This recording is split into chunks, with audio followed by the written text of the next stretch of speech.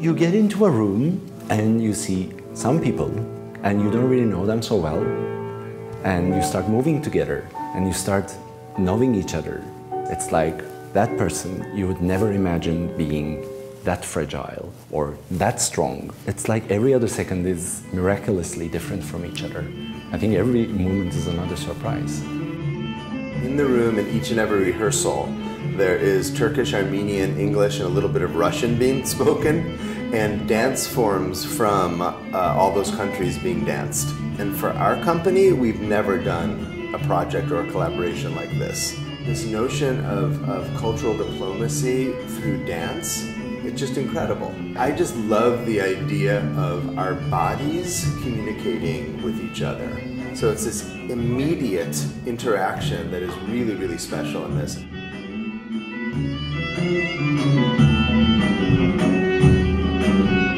For DanceMotion USA, our extended month-long trip was to Armenia, Turkey, and Tajikistan. I met Korhan in Istanbul. There's a certain poetry and honesty to Korhan's work.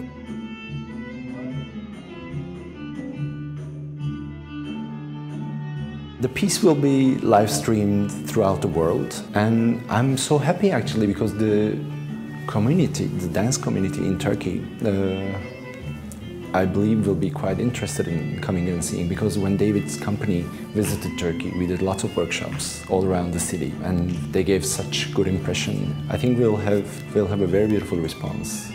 Bringing these two continents together and sharing this work, this unique piece in one of the venues of BAM, I think it's just incredible. Each moment in a dance can work towards different viewpoints in the audience's hearts and minds and souls. So I think that's our goal, is to work with the notion of there are really lousy things that are done in this world. If a couple of them can either stop or transform into good through change, that would be incredible.